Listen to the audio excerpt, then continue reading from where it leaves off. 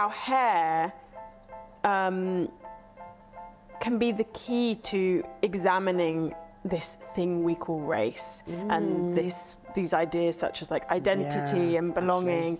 We can only control what we can control. We can't control how other people react or how other people perceive us. All we can control is like how we bring things up and how we talk about things. How we deliver. Yeah, exactly. My hope with the film is that enough people in the industry see it so that it's not the burden on the actor to have to like bring up this huge topic, that actually it's a topic that everyone knows is a thing. On today's episode of Textured Talks, I will be speaking with British actress Fola Evans-Akingbola. We're going to be talking about her new documentary, Untold Stories, Hair on Set, and having a little deep dive into her own natural hair care journey. This episode is brought to you by Fulham Scalp and Hair Clinic, an incredible black, female, mother and daughter-led trichology facility based here in London, who specialise in afro and curly hair and have dedicated their lives to helping us finally find the solutions to our biggest hair care problems. I've had a consultation with them myself, and I honestly have learned so much about my hair from that one session. It doesn't matter what condition your hair is in, sis. Just take a moment and go and invest in yourself. Go to their website at fulhamscalphairclinic.com and get an appointment booked in today. Get your hair care back on track. Use my discount code TextureTalks5 to get 5% off your consultation fee. And don't forget, like, share and subscribe. Help us get as many eyes and ears on this show as possible so we can help more of our community on their hair care journeys. I hope you enjoy the episode. Hello, Fola, how are you? I'm so good. Thank you so much for having me. I mean, let's be honest, I'm elated. Are you? Yes, I'm very happy with myself. Oh, good, good. I'm elated to be here. Okay, stop. So, I want to know, there's so much I want to know. Because I know from your documentary, Untold Stories, Hair on Set, when I went to see that, I thought to myself, okay, I'm going to have so many more questions than I planned initially. When I reached out, I was like, oh, God. And one of them actually stemmed back. It took me back to when you were watching TV films as a child. Oh, okay. Yeah? I was intrigued. What kind of hair did you see? What was normal for you when you looked at black, mixed race, woman of colour on the screen? Oh, definitely not curls out. I'd say it was mostly straight. Yeah. But also, even thinking about that time, really, like the only person that comes to mind is like Halle Berry and Tandy Newton. I mean, yeah.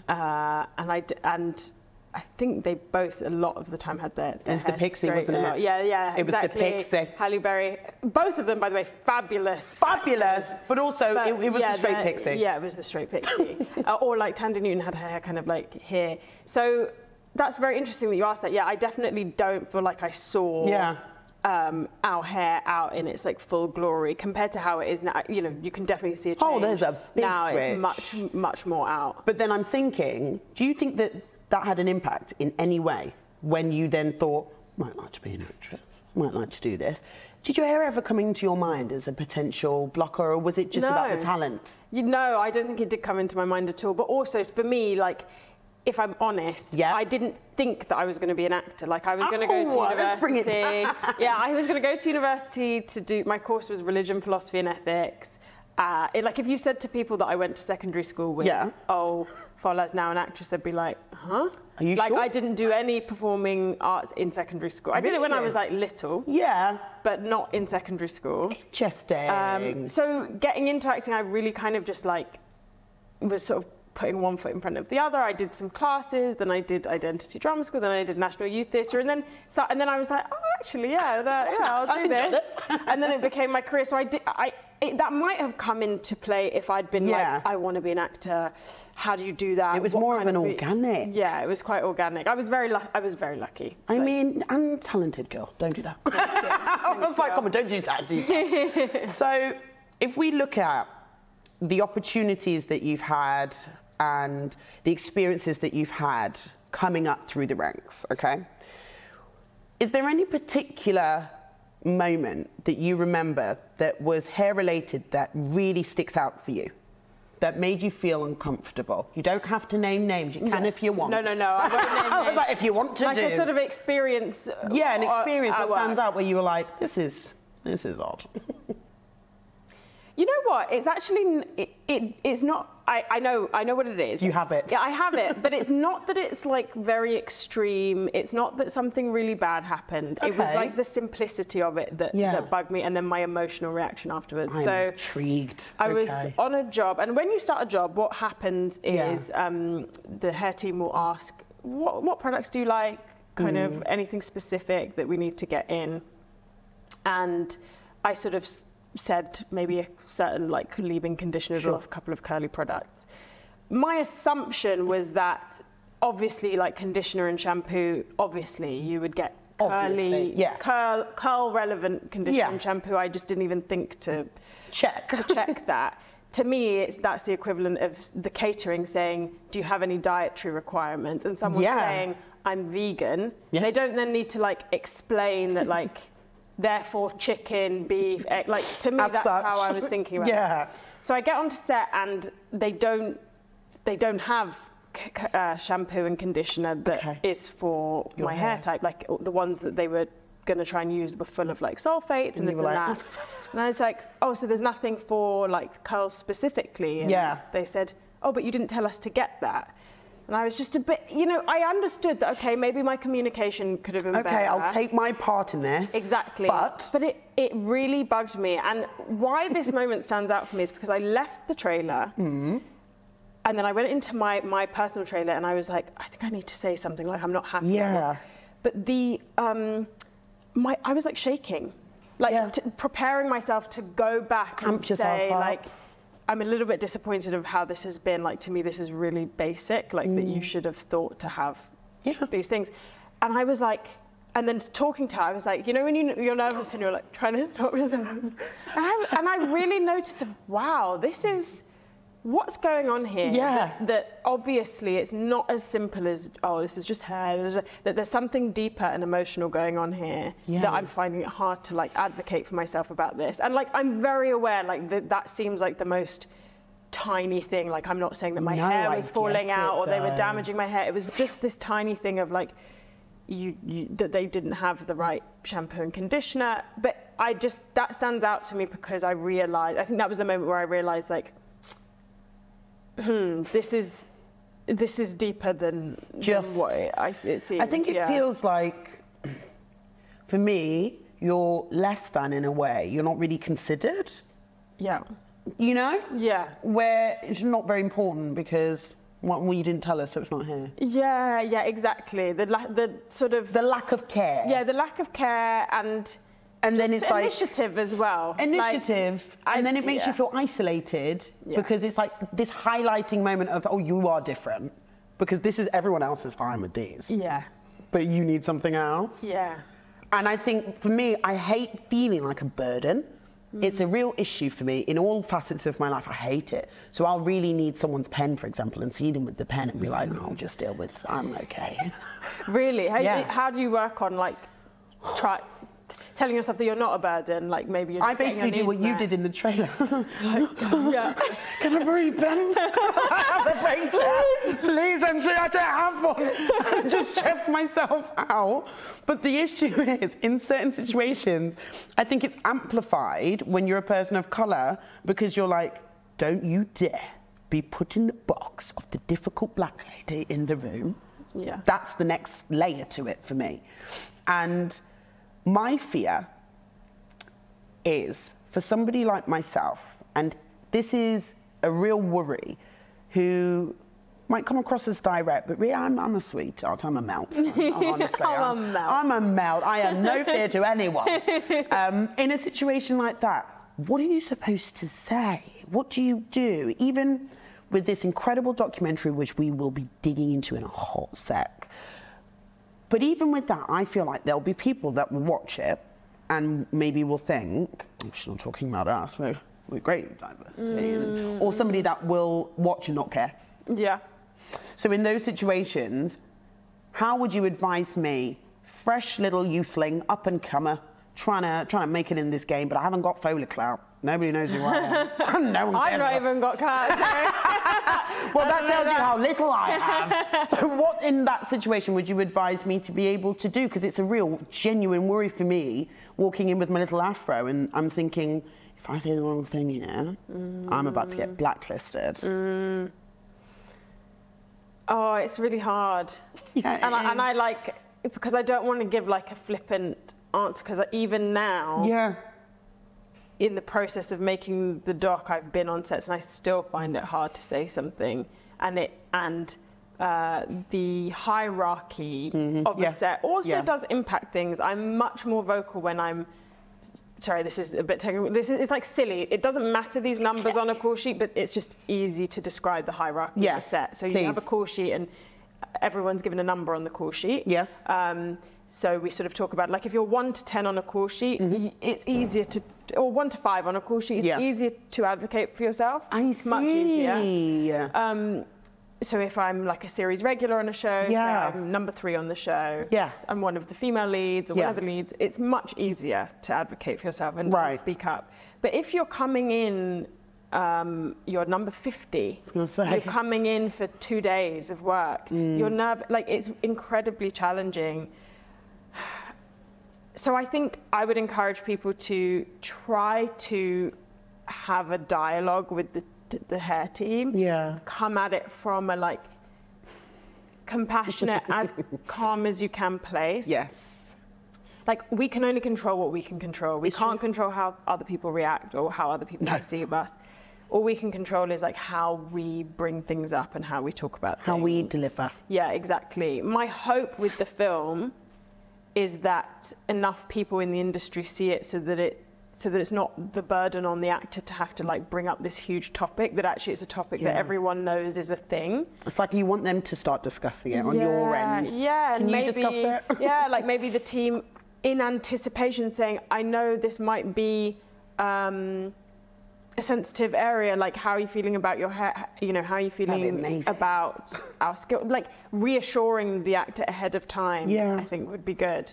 So I know I've not really answered. No, you have answered my question, because I think it's a case of saying that we don't have an answer necessarily right now. I think it's okay sometimes to just admit we're in the process, we're working on it, you know, and at the moment, just go in calm. Go in calm and respectful, because then at the very least, even if for whatever reason you're not able to get the style or service that you really want, then as people like you are working on it in the background, then hopefully it will mean that you haven't put yourself in a position where you won't be called for more jobs as we're fixing it. It's like a dual effort. Even though I know, like, it's so frustrating to have to be like, oh, I have to stay calm and I have to say, which is what Naomi Aki speaks about in the documentary, that sense of like, you have to stay professional, and and it's an anger that only turns inwards. She's so right when she says that. So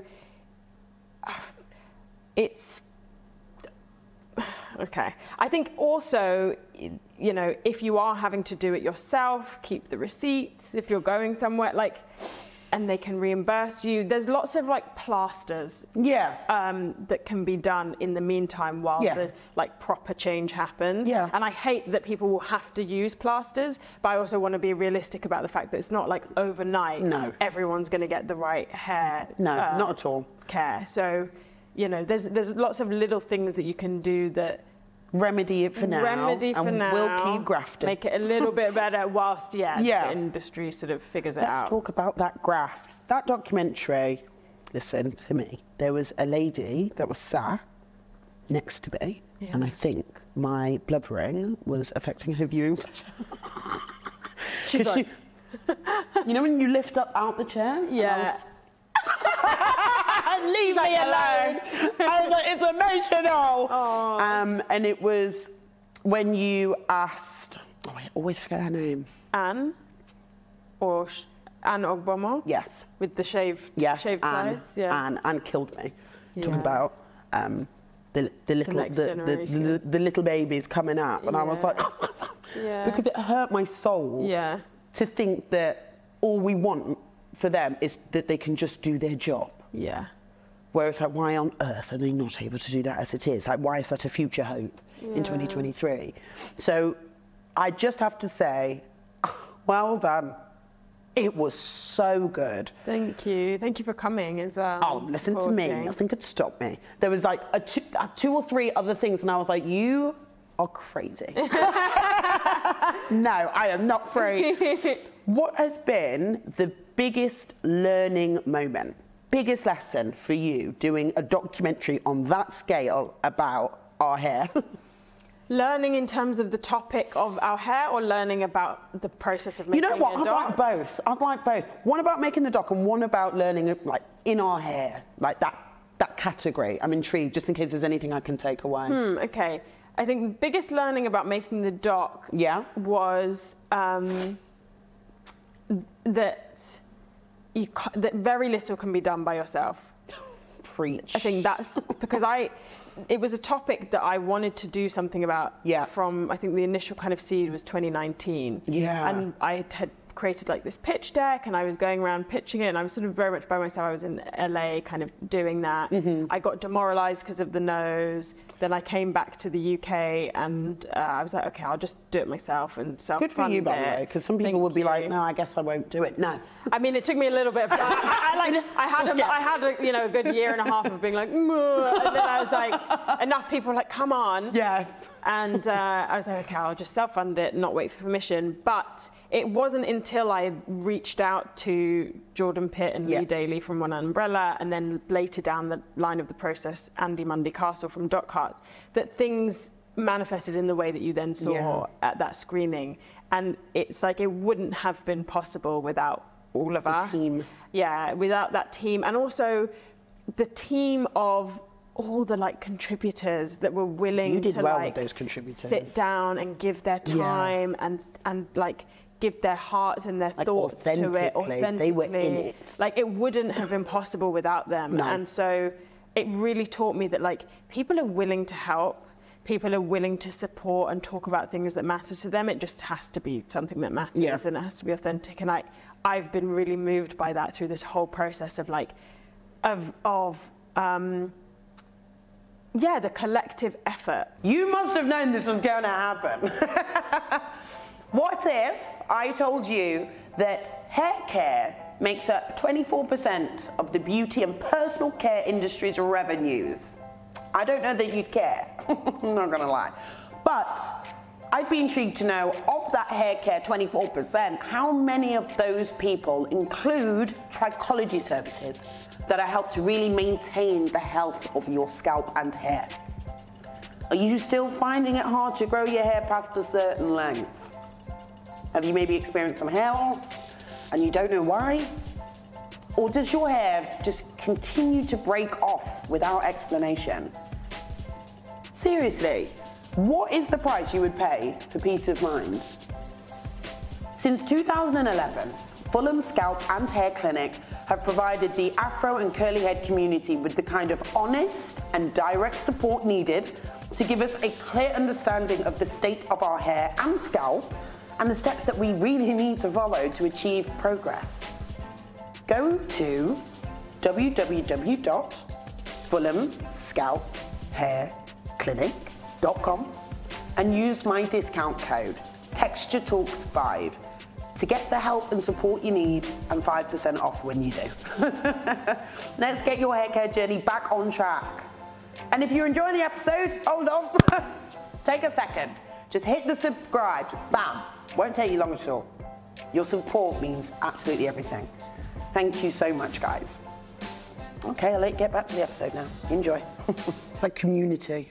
Yeah, Big time. Exactly. Such community. Because you could tell that they were like fully invested. Yeah. At every interview, I just feel like they were there, mind, body, spirit. Like, what do you want to ask? Yeah, what do you want to know? They were, which was just dreamy. Yeah. And so I think actually that then leads to what I learned in terms of about our hair, is that I think I maybe subconsciously knew it, but it's more knowing. It's like brought it up. We brought it up. Yeah. That our hair can be the key to examining this thing we call race, and these these ideas such as like identity and belonging, and that like something so like that I think some people might think it's trivial,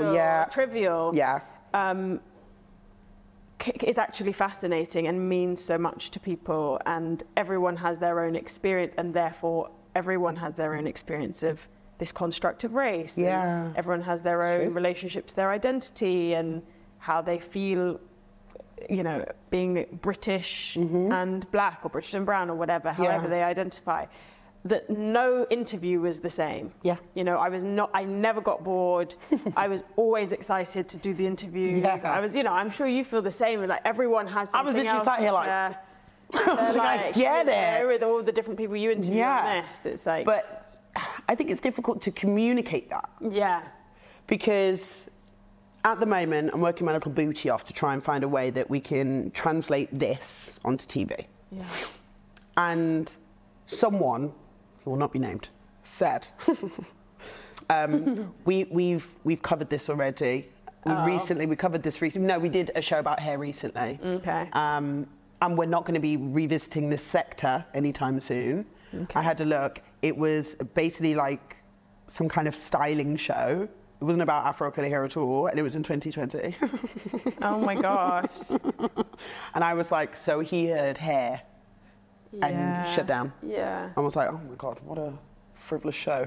So how did that make you feel? That made me feel furious. It's like, it's more than just hair, but also you choose your battles wisely. Yeah. My thing is, you open up the dialogue in spaces that are ready to receive it. Yeah. Because after a while, you're going to stress yourself out trying to say, it's not just hair, to people screaming.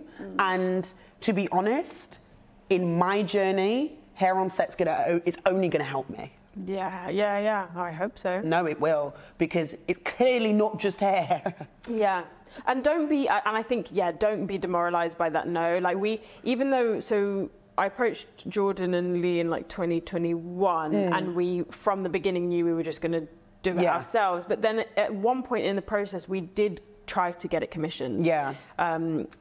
Because my money was dwindling, and I thought, okay, fair enough. I was like, let's see if maybe we can get people on board, and we got all no's, and you know, which is fine in the sense of like people don't have to say yes, they're within their right, but there was a range of reasons. Some just like it's not for us. Some, you know. What?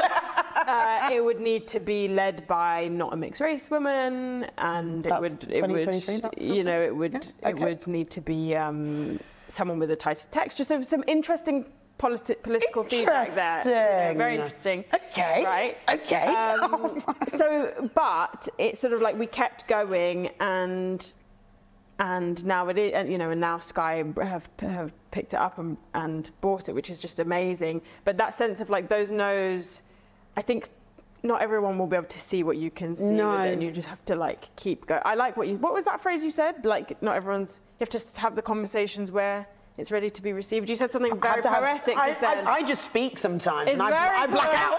It's so poetic. You have to open the dialogue in spaces that are ready to receive it. Love it. Thank you. I love it. It's true. And hopefully then it kind of builds and spreads and reaches a critical mass, and then people themselves realise, oh, this isn't just hair, rather than us having to like hit them over the head. It's not just hair. It's like, well, clearly this is more than just hair, because look at this like critical mass of support that this show is getting, or whatever. My next question to you actually stems from that, and it's about responses.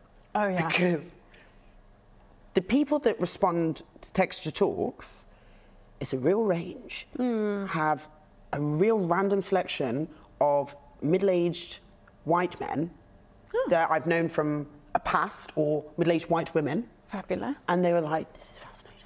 Fabulous. They're literally like, this is fascinating. Oh, I love it. I love it. That's good. I've never known this, didn't know this.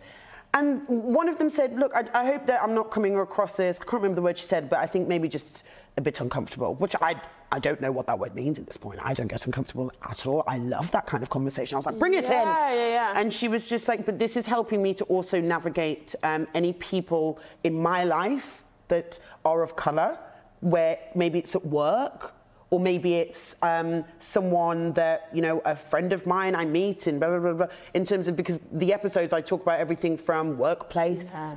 I talk about certain terminologies that are unacceptable. Yeah. And she was like, so thank you. Yeah, you cover so much. Cover so much, because then somebody that's not in our community or culture can quietly, in the privacy of their homes, listen and learn without feeling berated. Yeah, yeah, that's so important. What have been the responses that you've gotten from that doc?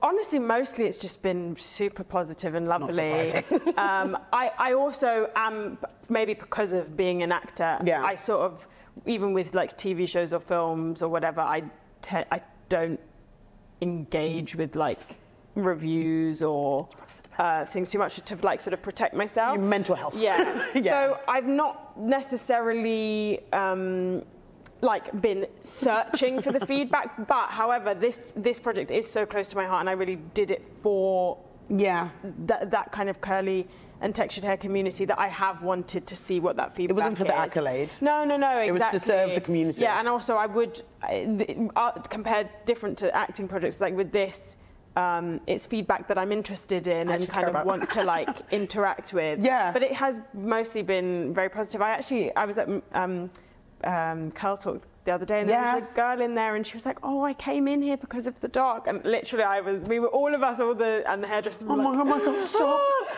But really, like it just means the world. It's been lovely. Literally. Yeah. And I was canvassing with my phone, like, okay, save. Never heard of Curl Talk. It was like Instagram save. Yeah. So there were so many incredible names that I'd not come across or not heard of, and initiatives that I think this can start a fire, a positive fire, but in different sectors, like training. That's the key thing, really, isn't it? Yeah. It's obviously funding from the top, but it's training. And I feel like documentaries like that might light something in stylists, MUAs, to be like, you know what, yeah, all right, let's hop on a course. And if we can do that and we can see that change, I think it's all worth it. It really isn't going to happen overnight, but I know a few people, because I was sharing it like crazy. So I know. Thank you. No problem. There were a few curly head stylists that were not of colour that were asking me if I knew anybody that was like credited. I put them towards Angela. I was like, oh, nice. Angela Stewart. Yeah. She's fantastic. And I thought to myself, you see, things are happening. It's happening. Yeah. But the unfortunate thing is, these actresses and actors coming up, and you're not going to necessarily see us like in the background, like trucking away. Right now, what would you like to happen now that you're on that sort of wind down period after the doc? Do you have any more initiatives in that space, or any more plans to help the community when it comes to the hair care sector? Oh yeah, good question. This month is actually my like down tools month, in the sense of I don't want to drop the baton, but I'm passing the baton this month, and then I'll rejoin the team. I love that analogy. Right? Like I just need to like exhale a bit. Someone take it. I'll be back. Yeah, exactly. But I need a minute. I just need a little like pause for my sort of just mental health and energy. Well-being. Well-being. Yes. Exactly. And also, I've always felt like our industry is full of the most intelligent and creative people who can figure out ways how to make it look like dragons exist and mermaids are underwater. And so I trust that the industry can put that smarts and ingenuity into figuring out the solutions. But having said that, I do want to work with Equity, who's our actors union, to figure out a way to really push to make sure we get something in the contracts, the film and TV agreement. Oh, really? Yeah. But having said that, there's a group of agents called the Diverse Squad that have already been doing work on this. And that's what's so amazing, is so many people have been doing work to push things forward for a long time now. And so I think for me, my contribution was this documentary, because I think sometimes you have to shine a bit of a stronger light on something. People have been working behind the scenes really hard and doing an amazing job. But I think sometimes something public, something that has well-known faces in, something that's visual compared to like reading an article. I think sometimes a visual medium also is quite impactful. I think I hope it accelerates the work that these people have already been doing. Theoretically. Yeah. So. Oh, you'd think so. Hopefully. Because it's, you know, I think sometimes people need to really see and hear what's happening from these. In a very vibrant way. Yeah, exactly. And I would say your interviews on that documentary were vibrant. Some of them were hilarious. Yeah, I love everyone brought their A game. They really did. Like, there were a number of times where this is the problem with the documentary that's actually well made, is that you'll be like, oh, and then the next time you'll be like, oh my God, that's actually really funny. Yeah, exactly. We have you laughing. That's good. You pull yourself out of it immediately. Yeah. When it comes to your hair, right now, this second, do the public have any say? Do you get any pressure in any way from the public? About my hair? Yeah. There was someone, I can't remember, it was an interview I watched, and they said that every time they changed their hair, it was like a topic of conversation for people. And I thought, well, that would be a bloody nightmare, because I hate it when it's a topic. Imagine in an office. Yeah. That's irritating. Exactly. So then, that was it. Somebody was talking about Naomi Campbell, that was it. They were talking about Naomi Campbell. Yeah. And the wigs and the weaves and there was a valid point someone made, and they were like, well, the industry has kind of put it on us that we need to have this like long, straight, flowy hair. And unfortunately for a lot of us, it doesn't grow from a scalp. Yeah. So wigs and weaves are the only way. Yeah. So to be able to keep that up, we're probably going to have times where like, it's not going to look 10-10, or maybe we end up getting bloody traction alopecia as a result, because we're trying to keep it up to the standard that you've put in place. Yeah. So I always just feel really bad for people that are in entertainment, in film, TV, because sometimes, and as we saw in the doc, that standard is so hard to actually get to, that pressure that you're affecting your hair, you're affecting your mental health. So I just feel like looking at your hair, I don't know if there's been a bleach on there. I doubt it. I don't think you've worn a wig. These are all assumptions. But I feel like we're au naturel, and we probably always have been. I am au naturel and always have been. But I think also, I mean, I should also say, like, I'm on the come up. I think I have no pressure from any of the public, because no one gives a shit about. Oh, sorry, can I swear? Everyone can swear. Shit. No one cares, really. Yes. You know, Naomi Campbell is the supermodel, so she's someone who has such a big star as her. Everyone's going to have an opinion. I think because I'm, you know, on the come up, I'm a relatively kind of unknown actor. It's like, I don't think I'm going to be receiving that, or I'm just not paying attention to it. You're just blocking it out. Yeah, it's like I'm blocking it out. And I think what's hard is like you said, is that people now, it's madness that our hair is such, and the choices around our hair are such a political statement. And I think rather than an external thing, I think sometimes I maybe think it in terms of, oh, if I want to straighten my hair for an event, it does cross my mind. What does that mean? I have a fleeting, and I do it because I want to, and I like changing up my hair, but I do have those fleeting thoughts of like, should I straighten my hair?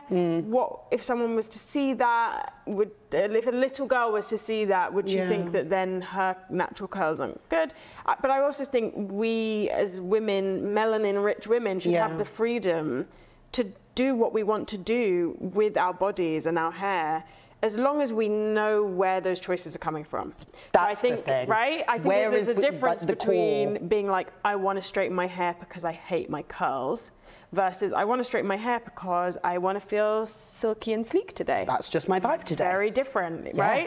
I don't know, what do you think? I completely agree. And that's one thing I've had to work on. I used to wear wigs and weaves all the time. And if somebody had said to me, wear your natural hair, I'd be like, I like my wigs. Yeah. But I was terrified because I didn't know how to look after my natural hair. Okay, so it was because you were like, okay, I don't know how to... So I was like, panic. So I was like, leave me alone, I just like this. Yeah. But then now I realise, and I'm sat here with my little afro, I'm like, no, I didn't know what to do with it. So it's working out where the line is, and in terms of representation, understanding, I guess, how important it is, because even though it may not necessarily cross your mind, even though I know you may think you are an up-and-comer, I see you all over the gaff. I see you all over the place. My mum lost her mind. She asked me to ask about something in the twins. Something in the twins. It would have been Death in Paradise. It would have been related to that. And I was so disconnected. Hi, Paige's mum, by the way. She'll love that, thank you. Bloody hell. So I actually think that without even realising it, your representation is very healthy. It's very wholesome. Thank you. And I think, you know what, I think it is okay to think about these things. And if I do get to a point in my career where I am a bit more known or there are a bit more eyes on me, I will put my thought into that kind of thing, because it does matter. It does, whether it should or shouldn't. It does. It does. Because your question that you first asked me about what I was looking at when I was 10 on screen, you know, if I had been seeing a range of brown and black actresses wearing a range of skin, sorry, not range of skin tones, wearing their hair in a range of ways, that would have had a subconscious impact. And so I am aware of that. I think kids coming up now actually do have a wonderful kind of range of people to look at, which is lovely. Is there anything you want to end on? No, I think just thank you so much for giving me the space and time. Thank you for supporting the doc and all the work you do with this podcast. I think we're both kind of like trucking away on a similar mission. Yeah, exactly. So trust and believe, if we can support each other, because it's not a little one. Then I appreciate us for doing that for one another. Thank you, Fola. Thank you so much. Until next time, guys. Bye-bye.